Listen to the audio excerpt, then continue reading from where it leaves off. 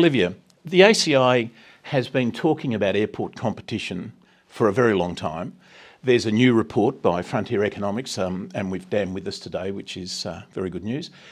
And there's also a new package that sort of takes that report and tries to present the case. Why are we still talking about airport competition?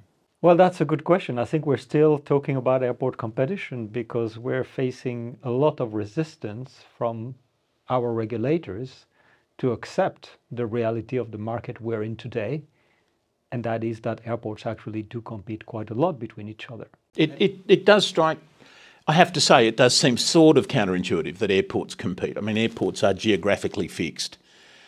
So let's analyse this. If you're going to talk about competitive markets, you need to analyse what is the market. So, Dan, what's the market that airport competition is scoped within? Where is the competition? Well, I mean, I think there are 4 different markets, broadly speaking, you can think of. So the one you described is the one that people immediately go to, that is the local area.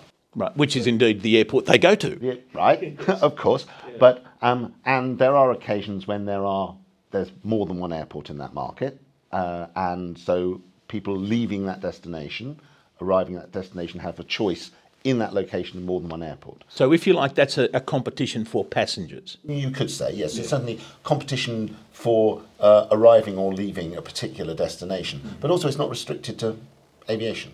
I mean, there are other modes of transport as well. So we need to be clear that in specific locations, the options are sometimes a lot wider than just flying, depending on where you're going to, where you're coming from. You have high-speed trains, road on some occasions. So there are those options. I think that's the first go-to. Second obvious one is for transfer traffic. An airport hub as a provider of transfer services, so passengers coming from somewhere through the hub onto a final destination. The hub location is itself, to a certain extent, discretionary, certainly for the passenger, and the airline can choose, or the airlines can choose, the route that they divert passengers through. So there are different opportunities there. So there's a second form of competition. The third, and I think probably the most important growing area of competition, and this is the thing that our report really emphasised, would be competition for marginal airline capacity. And actually a lot of that is to do with airports as destinations rather than airports as point of origin.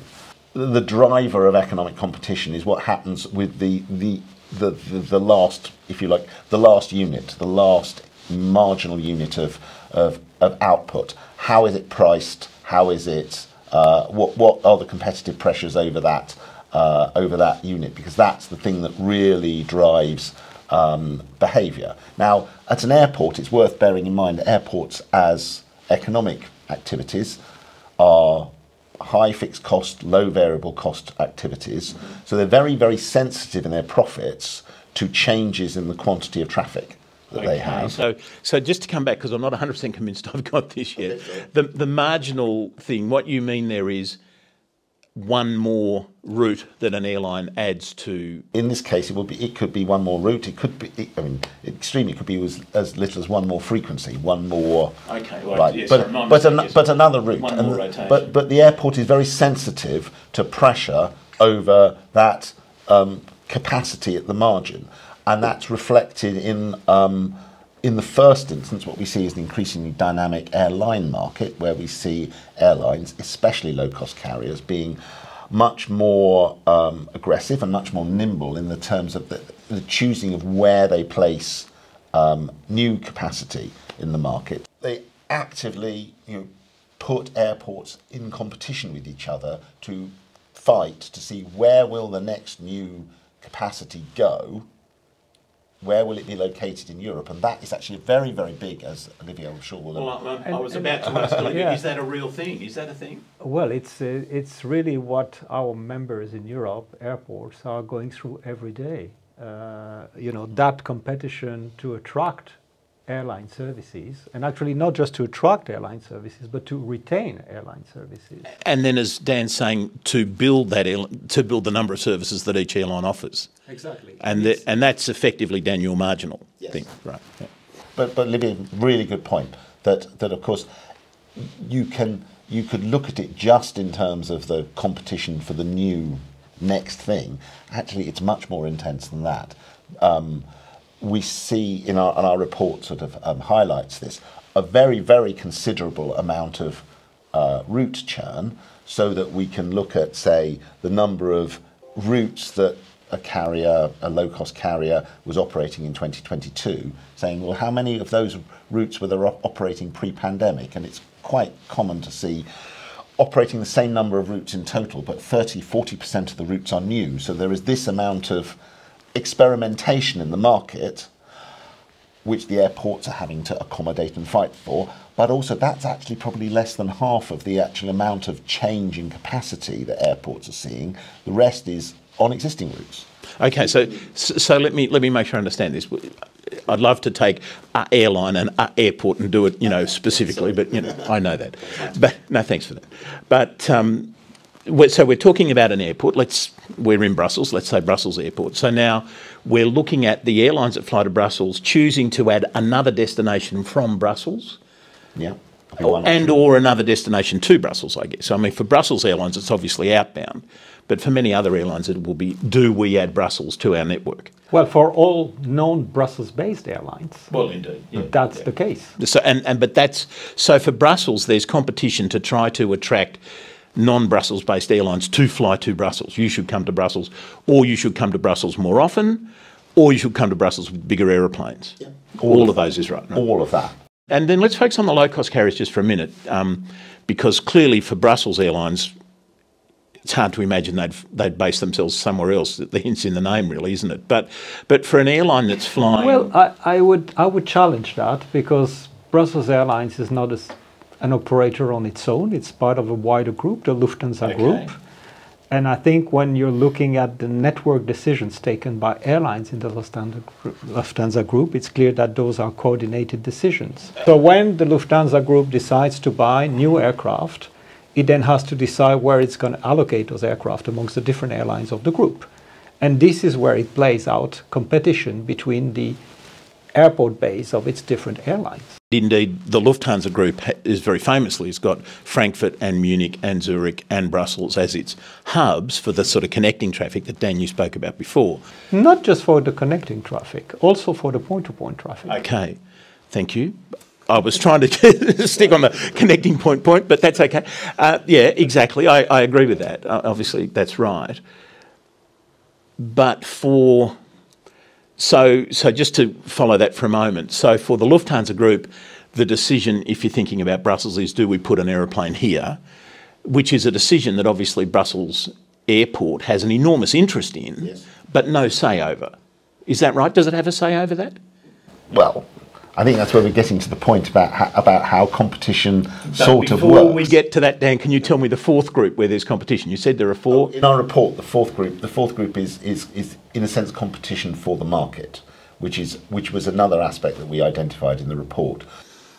What do you mean by that? We see an increasing amount of private sector involvement in airports. I mean, go back 40 years, almost all airports were state or municipally owned. A large proportion of them are now privately owned. Even if they're not privately owned, they're privately operated under some form of concession agreement.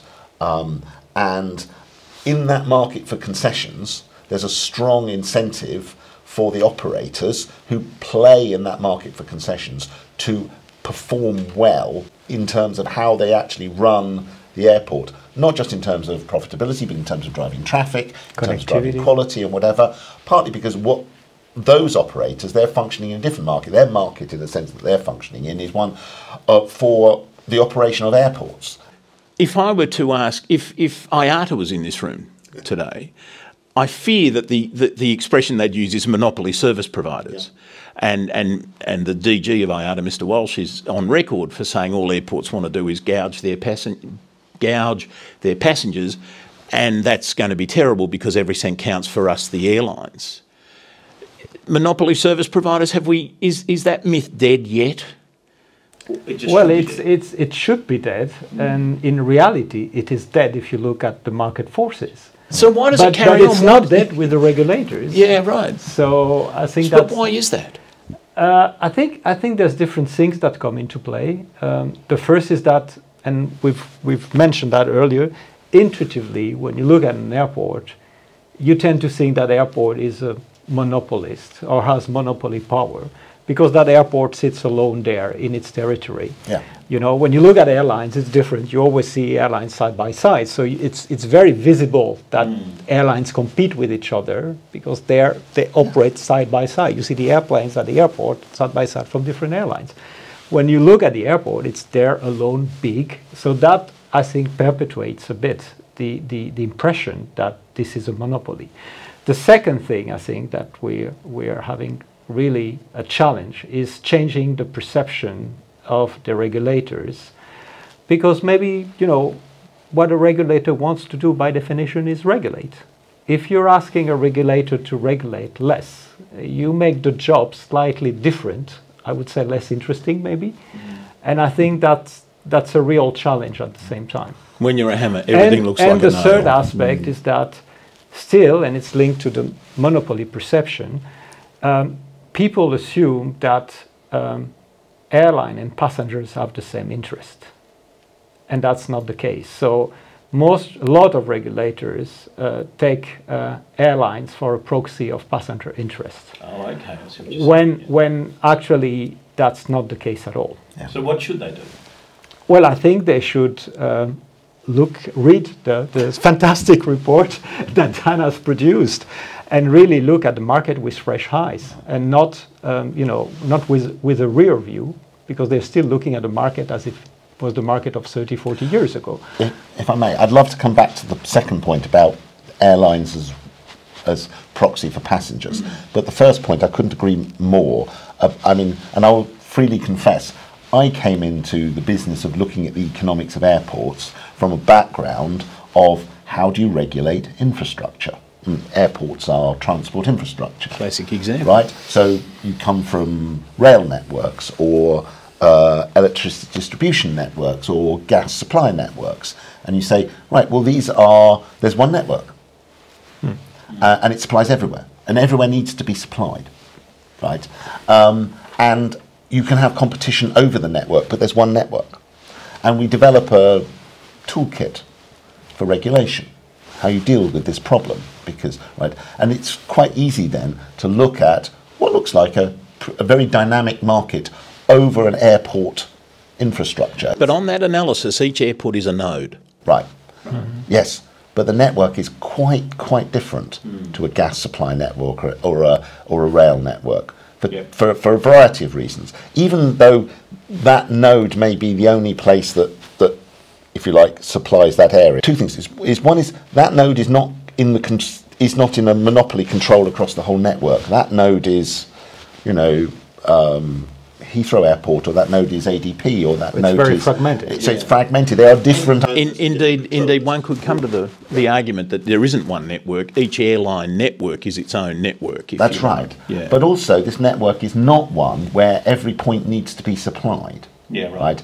It's one where for some of the traffic, you need to be supplied. So for your own origin, place where you live, if you need to fly, you maybe have one airport, although actually, especially within mainland Europe, you can see that large proportion of the population in Northern Europe have access to multiple airports. So it's not.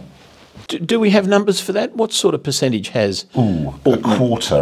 About 25% of Europeans are within X hours, where X is 100 kilometres. 100 kilometres. Okay, it's an hour's driving, 2 hours driving. Yeah, but the fact that the different nodes are in separate control, but also as for the reverse traffic, the destination traffic, there's lots of discretionary movement going around. There's lots of if you like, holiday traffic, for instance, that could go to one place but might go to another place. And in fact, the reality is always far more destinations than actually will be served economically in an economically viable way. And this is exactly why then the competition over the network actually affects the network and actually affects the dynamic of the network. So it becomes a very different economic problem to the one of a pipes and wire, what we'd see as a pipes and wires business. So back to Olivier's point, where the regulators come at it with a toolkit built up from gas, electricity, water, right? They come at it seeing something that isn't what it is.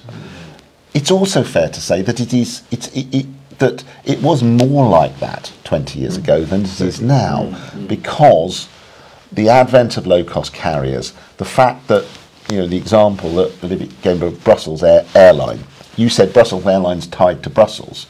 Actually, this discussion suggests, well, it's a question about how many aeroplanes Lufthansa Group chooses to paint Brussels Airlines on the side of.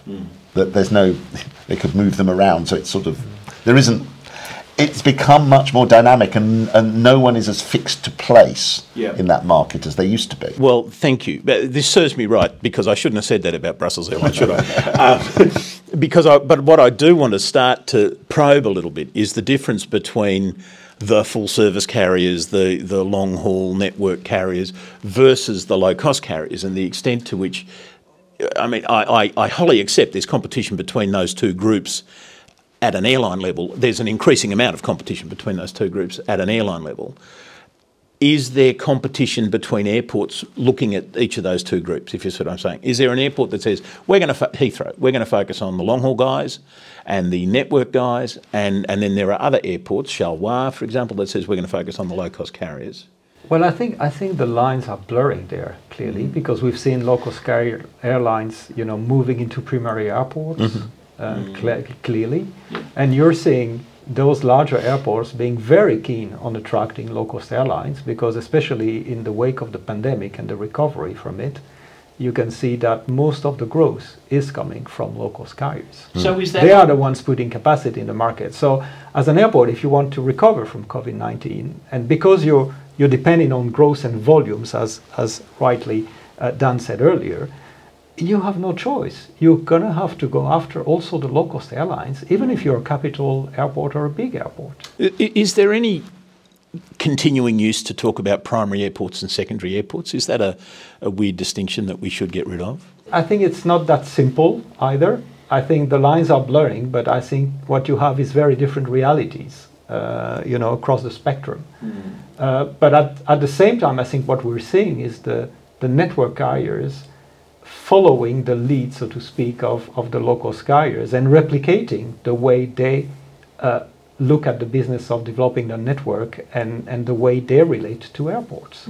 So I think what we're seeing now, and this is something we get now from all of our members, is that airlines are running beauty contests. They are. We've seen letters, standard model letters sent by airlines to 50 airports telling them, I'm planning to have that and that aircraft coming to my fleet next year and the year after. I'm going to decide where to allocate those aircraft based on the best offer you're going to make me. So we've got to the point of how is it that this competition manifests itself, right? Is it by being very well painted and having comfortable chairs? That'd be a nice innovation, and a few things like that. How do the airports compete one against the other? Well, it's incentive and rebates to airlines. Money. So money. But it's not just money.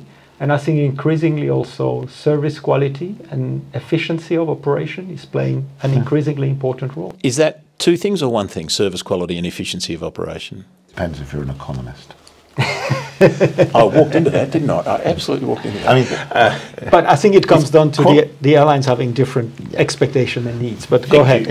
Exactly. Quality in the sense that you might expect purely in terms of, you described the niceness of the environment for the passenger, or the quality of the shops artwork, or the artwork, that the 5-star airport. This is part of it, and matters more for some airlines than other airlines. And then quality in the economist sense of any service, if you like, aspect of the service which impacts on the profitability of the airline. So the ability to provide the airline with the service that it wants and needs in terms of, the right parking gates, the ability to, the right taxi times to get off the stand and onto the runway, the ability to get that aircraft on the stand, turned round and off again within the timetables that the airline expects. Let me put that back into non-economist speak, if I may.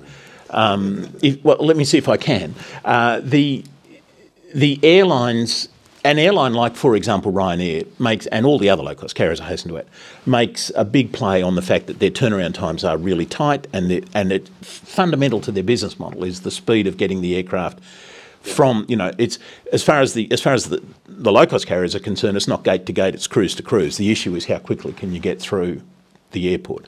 So for an airport to attract a low-cost carrier, or to keep on attracting low-cost carriers, they have to say, we have got really efficient systems that allows your aircraft to park, get unloaded, get reloaded, and get out again. Exactly. Right? Which of course means that airports in very crowded places with a lot of air traffic control issues and so forth already get into problems there, I'm guessing, but leave that aside for a minute. But then for some airlines like Emirates or Qatar or whoever, what they want is an experience for their passengers that is consistent with the model, or, the experience they're projecting in their advertising and everything else, and the plushness of the seats and the depth of the shag pile carpet and all those sorts of things. Yeah, exactly. But given those two things, how important then is actually the price? I think that's really the reality of the market today. The first thing most airlines will look at is the price. Right. So those letters that you were talking about, where airlines have said we've got 2 new aircraft, or 20 new aircraft. Or 20 new aircraft. Where should we put them? Yeah. A lot of that is how much are you going to charge me or not charge me? Yes. I mean, actually, and so what you've got in that is a negotiation between airline and airport where, the airline has very, very substantial buyer power. Massive market power. Well, I'm be careful about the use of market power, but they have substantial buyer power just because they're a very, very substantial buyer, and they have a leverage the airport doesn't have. It's exactly your point about Brussels Airline is true of Brussels Airport. Is that Brussels Airport is where it is. The airline doesn't have to put planes there. Put their planes anyway. I mean, when you're an airport, you're stuck in the location where you are. You can't move to a more competitive market location. You just need to work on making your own location competitive to attract the airlines. And that realistically comes down often to price, doesn't it? Primarily. And to what? And you said earlier on, Olivier, you said price and rebates. Mm-hmm. Well, it's the same thing. Same thing, isn't it? It's the same thing. It's the same thing to some extent, don't you think? It is part of the same thing, yes. Yes. I mean, it's an interesting point about pricing flexibility at airports. I mean, Olivier will know that one of the issues that airports have faced, especially often smaller airports, subject to some form of economic regulation, is that regulators are very uncomfortable about not just worrying about the level of airport charges, but very uncomfortable about the structure of charges. And an absolute key thing to growing an airport is the incentive structure for how an airport charges to encourage new routes, new traffic, and the economics of it is very, very clear. It's a high fixed cost, low variable cost business. It has to try and recover its fixed costs as it best can. The rational, this sort of profitable thing to do is to charge lower prices for new business, which is less certain, more price sensitive, whatever, for a while in order to build up that traffic. In other words, to provide incentives. And what we've seen is regulators, without necessarily having an overarching, a real sort of understanding what's going on, resisting the idea that airports should engage in commercial pricing in order to encourage more traffic. Well, airlines, when they give incentive schemes, it's all to do with volume. Yeah. The more volume you give us, the lower the price will be. But let's move on to regulators and regulation, because in Europe the regulation is the Airport Charges Directive. Is it a perfect piece of legislation? I think it's a pretty good piece of legislation in the sense that it allows then each market to decide how it wants to regulate its airports. I mean, you have common principles, transparency, consultation, having an independent regulator, which are, of course, principles we agree and support. But I don't think that what you need is more regulation at EU level. Right. Because what Are we risking more regulation at EU level? Well, this is what the airlines are asking, especially IATA. They want more stringent, tight regulation onto airports decided at EU level from Brussels. And, the kind of reality we've just discussed in terms of what is the reality of the market shows that actually, I think the regulatory level is best suited to be local, to have a sense of really what is happening in the market locally. And that view, you're not going to get it from Brussels. But the problem is that we need national regulators to switch in terms of mindset and accept the reality that we've just discussed. So it's an education process as much as It anything is. at a local meaning national. At the national level. And I think this is where actually the European Commission has a role to play, to take together the national regulators towards evolving their thinking, being more market-driven, and reflect what is the reality of the market we're in today. But also, and that's clearly the role for me of the European Commission, rather than bluntly revising the airport charges directive and transforming it into a regulation. But it's not. Is it not also, though, the role of the ACI to help educate national Well, that's regulators? what we're doing. That's what we're trying to do. This is I think what Dan's study is doing as well. It's our contribution to the debate. We realize it has a lot to do with expertise of the people in charge and changing the culture, the mentality, opening up the eyes about the market. And that's what we're working on. Is it also, though, opening up the eyes of and changing the culture of the airlines? Well, I think it depends who you're talking to in an airline. Right. Because if you're talking to the people who are into operations, into dealing with airports, I think they would recognize that the airport competition is there because that's what they're driving, in deciding the network and everything. But if you talk to the regulatory people or the policy people in the airline, the mindset is, well, we want to get a continuous downward pressure on airport charges because this is in the interest of our business to pay the smallest possible price for the use of the infrastructure. But isn't that what competition does? I mean, isn't that why we're doing the competition thing? They want more than what competition does, especially at larger airports. Well, and indeed we saw Heathrow recently reduce its charges, and the front page of the Financial Times said, because of airport lobbying. Well, not only that, but it's the fact that it's never enough. Well, for the airlines. I'm sure it's never enough. It comes down to the fact that for decades, airports were all publicly owned, publicly run, and the mission given by states to the airport was you take care of my national carrier. And airports were consistently used as an instrument of indirect subsidization of the national carrier. And that's a model, of course, the airlines tend to regret, because as you transform the airports, you corporatize them, you privatize them, you ask them to do their own, to finance their own investment. Of course, the users need to pay more. Of course, there's a certain amount of selective.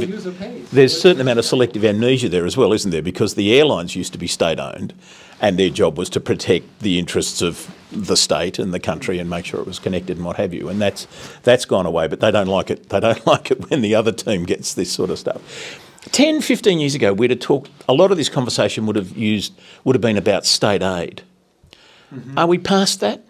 We've passed that. Also because a lot of more of our airports are privately owned or privately operated. Exactly. So that kind of defeats the whole debate about state aid, and also because I think states are less and less inclined to finance airport infrastructure, being for investment cost or operating cost.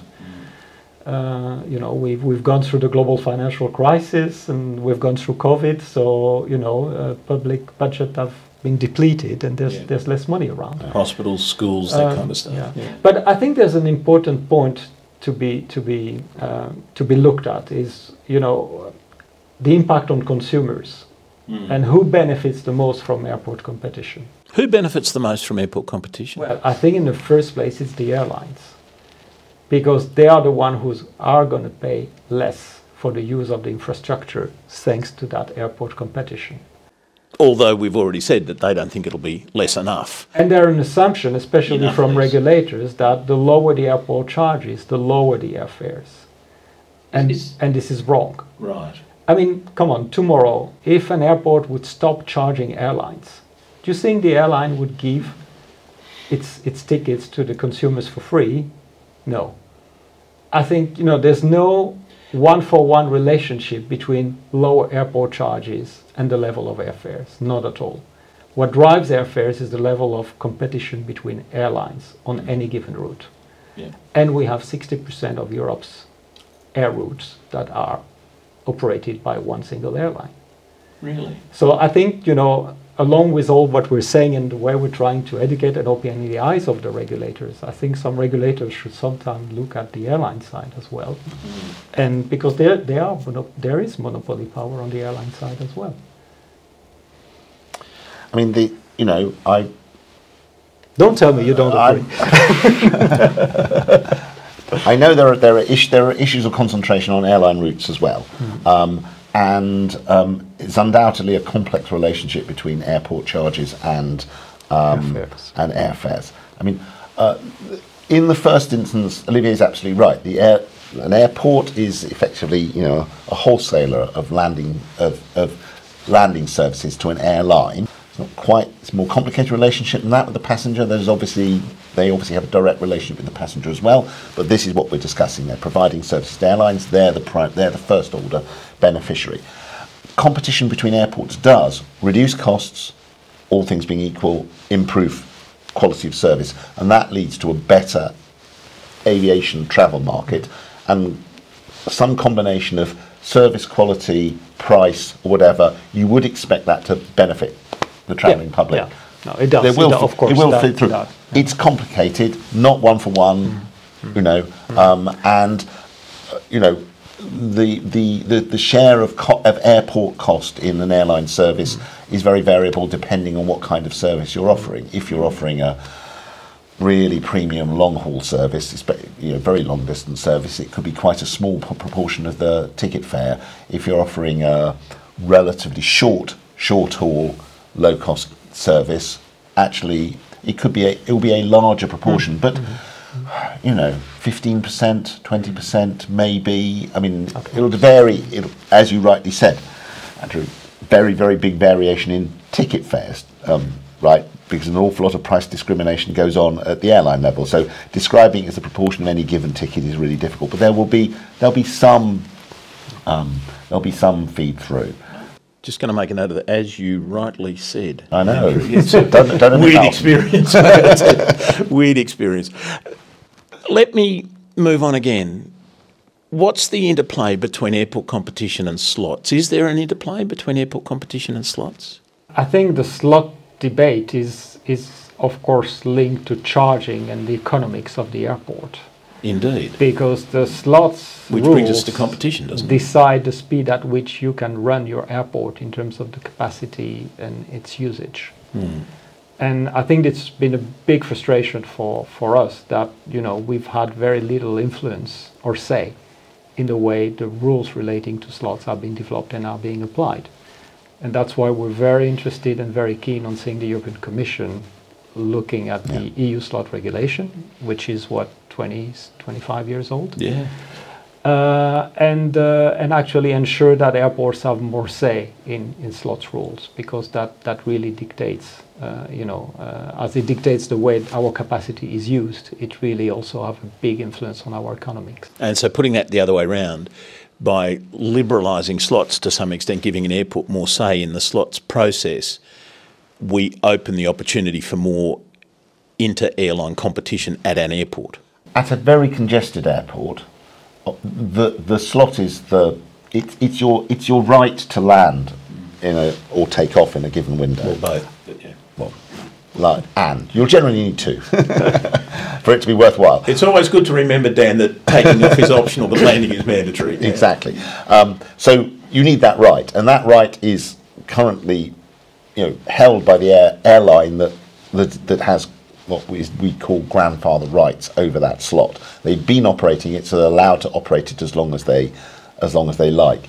That creates a substantial rigidity in the market at that very congested airport, and it means that you can over time get a big sort of like a dislocation between the commercial interest of the individual airline that holds those slots and what a sort of effective aviation market might deliver in that location. And without some more thought about liberalising that slot regime, it's very hard to see how you'll get more. You'll create more sort of like dynamic competition at that sort of airport. And because also, you know, what we're asking for is to look at how efficient the regime is in terms of the use of the existing capacity, because actually the regime we have today results quite in some wasted capacity.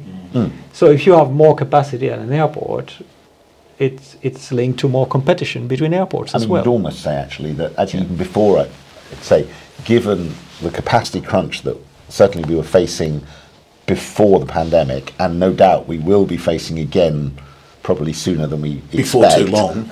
Sooner than we expect. The efficient use of the capacity we have is of paramount importance. And with this very inefficient way of allocating the capacity, we just aren't getting the best out of what we have. So simply getting the best out of what we have, then using good economic signals to say, well, do we need more? Until you're using what you have effectively, you can't be sure you need more, because expanding airport capacity, we know, is a very contentious issue. Indeed. Even so if we think we need more, it's going to be awfully hard to get more, isn't it? But knowing, you know, really having the right economic signals in there, so that we really know that there's value to be gained from the expansion. You know, that's a key part of it. So again, the slot regime is undoubtedly part of this story at the congested airports. Yeah, right. But for uncongested airports, non-congested airports, whatever the correct expression there is, we're back to the competition. I think we're back to the competition, aren't we? For an airport that sits somewhere, it has capacity unused. What it's desperately trying to do is encourage airlines to fly to it, more so than encouraging passengers to come to it. Or it's the airline that draws the passengers, isn't it? Yes. I mean, no one's ever said, I think I'm a bit thirsty, I'll go to the airport to have some beer. But, you know, sometimes when you're at the airport and waiting, you'll have some beer. You know, I mean, that's the argument the airlines always use. That but for us, the airlines, there'd be no reason to have airports. And therefore, you should give us everything for free. Am I summarising that correct? That's my memory of what the airlines usually do. That's more or less. It's a particular take on how they put it, but yes, more or less true. And clearly, what is not the case is that that when Ryanair, for the purpose of argument, say we might place an aircraft in Warsaw or we might place an aircraft in Lyon. Picked random places, I don't know. That they imagine there's a bunch of passengers out there waiting to see where this particular literal physical aircraft is going to go. I'm going to go and fly on that aircraft. No, that isn't what's happening. They don't have captive passengers in that sense. What they know is that there is a very, very large fluid market demand out there where they can say, well, if we decide, you know, we're flying from Dublin or wherever, we want to take passengers to a range of places. We offer a range of places. This year we offer this range. Next year we're going to offer a different range. And we mediate that demand. Yeah. So there is a demand out there to travel. Some of it is obviously indisputably fixed. You know, if I'm in London and I want to come and visit you, I have to come to Brussels. I can't choose to go to Madrid and say, well, Olivier, why aren't you here? Right? But there will be occasions when I'm in London and saying, well, where will I go? Yeah, which of these options will I choose? And realistically, you know, actually the mediators of that are the airlines, not the ports in the first instance, what are the options I'm being offered? I think it's important to stress that in the post-pandemic era, where we're seeing business travel now returning to the level it used to be, and where demand is increasingly driven by leisure travel, that part of the market is becoming ever more important. Yeah. Yes, exactly. And So let me just sort of see if I can wrap this up. 4 categories of competition. The first one is 2 airports in the same place trying desperately to attract. that's one version. Yep. Okay, well, passengers with an option, with a range of options that they can use. The traditional model. The traditional model, if you like. Although, is that the traditional airport competition model? I'm not sure. The second model is the airlines, the airports trying to attract an airline to fly to and from it. And that's where the letters you were talking about come in, that they're saying desperately, we are open to flying to a bunch of places, make yourself more attractive. Yeah. The third group then was I'm going to fly from point A to point C or point D, whether I fly over B or C to get to D. Yeah. Doesn't really, I'm almost neutral about, except you're not, of course, because if you choose to fly on an airline, which as a customer is what you do, as a passenger, you choose this airline, then you're going to be driven through that hub. Sure. Aren't you? But is there evidence of passengers saying, wait a minute, I prefer to fly over hub A than hub B? Yes, of course. Is there? Yes, of course. Of course. Firstly, there is that, but also it's a very price-sensitive segment of the market. Right. And actually, you can tell that it's a very price-sensitive segment of the market, because if you look at airport charges, you'll see that many, if not most, major hub airports now offer a lower passenger charge for a transfer passenger than for what we call an origin destination passenger, one who's either starting or finishing their journey at that airport. So it's reflecting it's not a cost thing. It's got to do with the fact that they're under more price. It's a more price sensitive market, and so they have to simply charge less for it. When you started saying that, I thought you were that I thought you were going to say it. Doesn't mean you were going to say it, but I thought you were going to say that the airports really want transfer passengers.